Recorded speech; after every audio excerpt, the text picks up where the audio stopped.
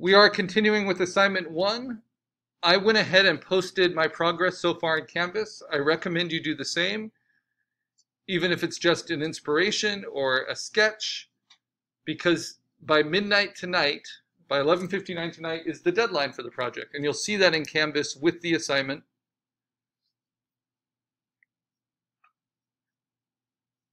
And it's always nice to know your thinking and your progress. So the required element that's part of your process is your sketch. So I posted my sketch, and then where I got to at the end of last class was the rough placement of at least 5 elements to make up the intentions of my sketch. So you can see that here. You can see, and this is just a screen grab from Photoshop, but you can see that there's a lot of little halos around things. The colors and the lighting don't quite match, especially of my focal point tree, that I have extra space around it that I'm going to crop to for the final. So you want to know where your image actually is. Sometimes you have to crop it a little bit smaller than your sketch. Sometimes you want to grow your sketch. I ended up growing more sky than I had in my sketch because I liked the height of the tree that way. So I am going to open up my folder, open up my assignment 1, and open up my working file, which is the PSD format, stands for Photoshop document. I mark them as green. And that will have all my layers. At this point, I'm really just going to be focusing on those individual layers and cleaning them up and getting them to work as well as they can. But just as a quick review, how do you bring a new element in? So if I think one of my elements is pretty boring, and my sky is pretty boring, I've got these kind of twin suns in sunset, that's fine. But it's just not a super interesting sky. So I bet I could pretty quickly find a better sky. And often you'll do this instead of working too hard with content aware to build pixels. Sometimes you just want to find more targeted reference to use. And I'm going to go to Pixabay because it has the largest high resolution, non-watermarked, free of royalties and Creative Copyright open or Creative Commons open images. So I'm going to look at, and when I search for celestial sky, I'm going to see some digital art fantasy composites. I'm going to see some Hubble Space Telescope stuff, which might be nice. I have the Aurora Borealis. I have nice shots of the Milky Way.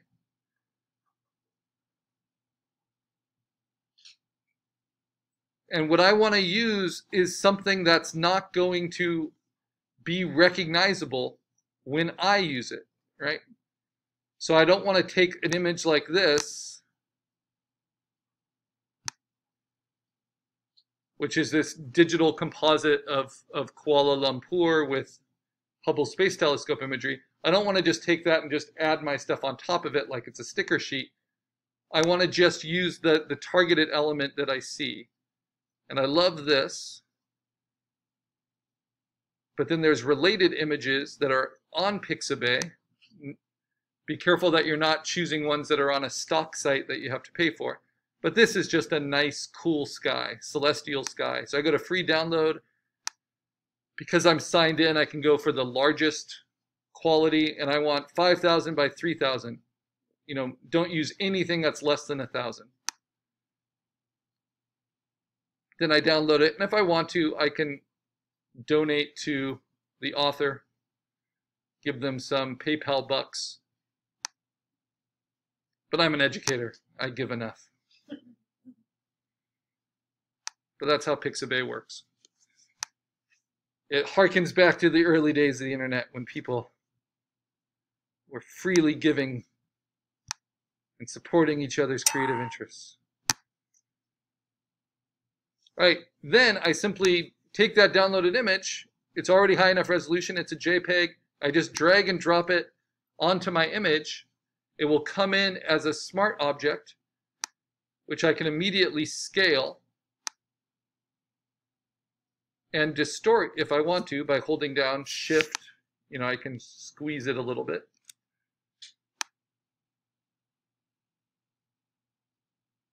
And then I'm just going to place it behind and then move it on top of my pre-existing background layer. So one way we can change color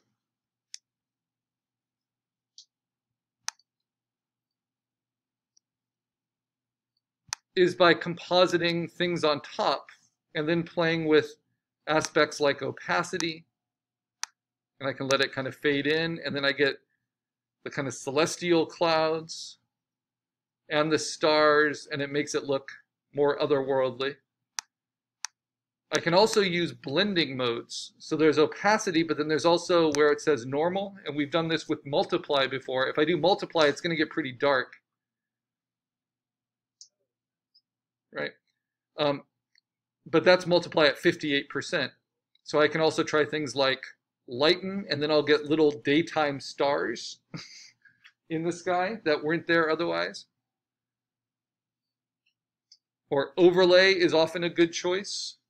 You can see those different, it kind of splits the difference between the two. We'll be using overlay later when we're adding our creatures into our background. So if I do overlay at 100%, you can see that the twin suns are still there, but now I have stars and kind of celestial clouds in the sky. So if I like that background, I don't even need to rasterize that yet because I'm not cutting anything out from it. Then I can start color correcting to match that.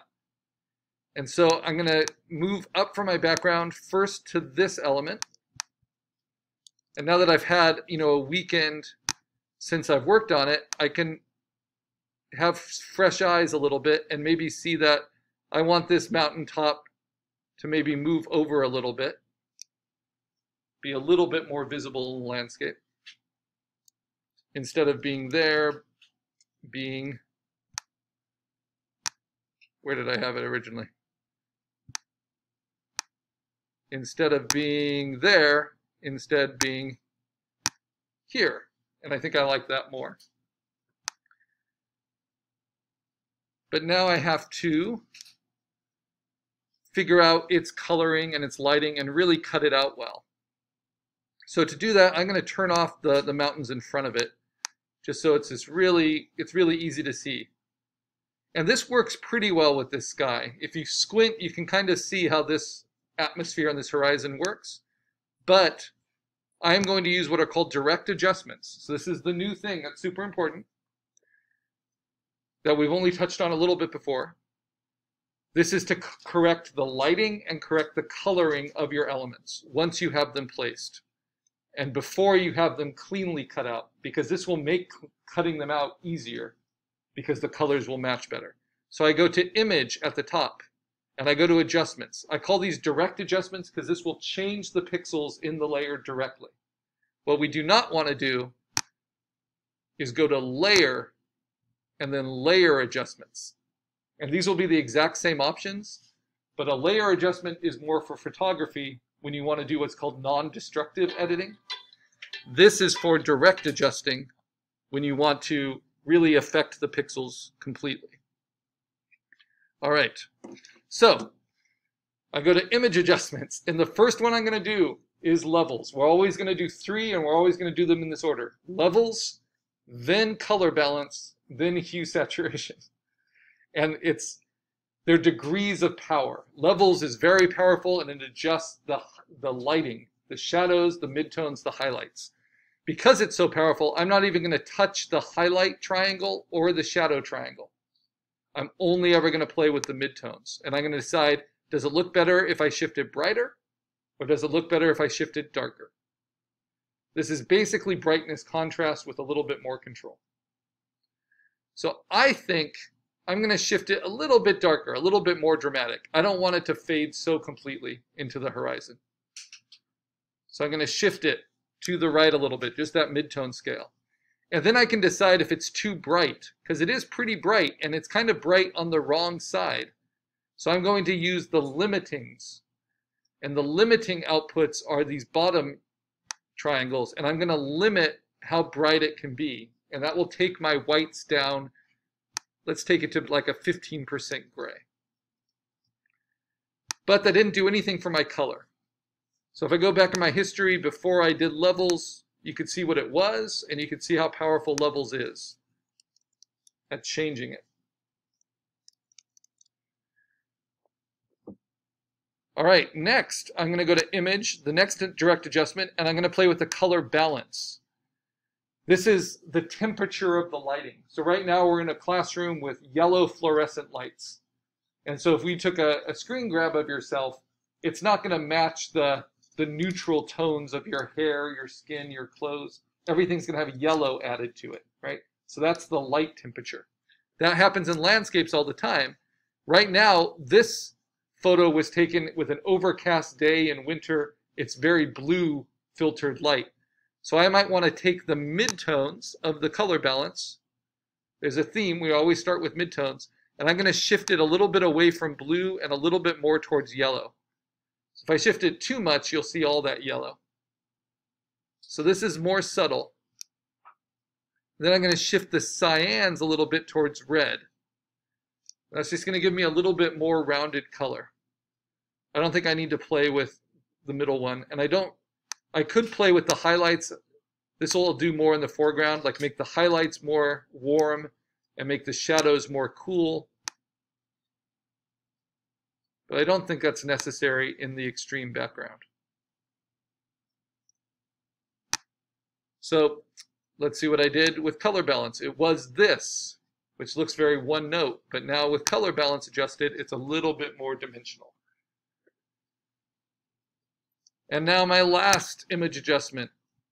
Again, we'll learn this through repetition. This is the really crazy changes. Hue saturation. Hue saturation allows me to change the complete color, the hue of the object on a spectrum. So I can turn it into a red mountain, an orange mountain. That's not usually how this should be used, because you'll lose the diversity of color within the object. But you can shift it a little bit to the left or right depending on the context. So I'm going to move it a little bit to the left, and that's going to warm it all up. And then you can play with whether you saturate it more or not, right? And if you desaturate, that's the intensity of the color. It's just going to be grayscale, which isn't very much fun. But if I really up the intensity, maybe even to like 30, because this was a pretty monochromatic image, that's going to give me a lot more texture and a lot more kind of visual interest than it had before. So before hue saturation, after hue saturation, I can already see so much more in there. And that will make cutting it out a lot easier. So now, how do I cut this out? First of all, it's all about having overlaps. So notice that behind this, I have something that's just completely filled in. So I could erase away as much of this mountain as I want, and I'll still have pigment there. I'll still have pixels. I won't go back to blankness. But instead of just using the 100% soft eraser like I have been, I want to try to preserve that sharp edge. Even if it's in the background, I want everything to be as in focus as possible. So what I'm going to do is I'm going to use my magic wand and see if this works. But I want to make sure my magic wand has contiguous turned off first. And it will show me everywhere that there's pixels that match that sky. And there are lots of pixels that match that, including in the mountain itself. So that's not going to work for me. That will work well for trees and things where the sky is coming through. But for this, I'm going to deselect, I'm going to use my magic wand, and I'm going to turn my contiguous on. So it's only going to select pixels that are touching and similar.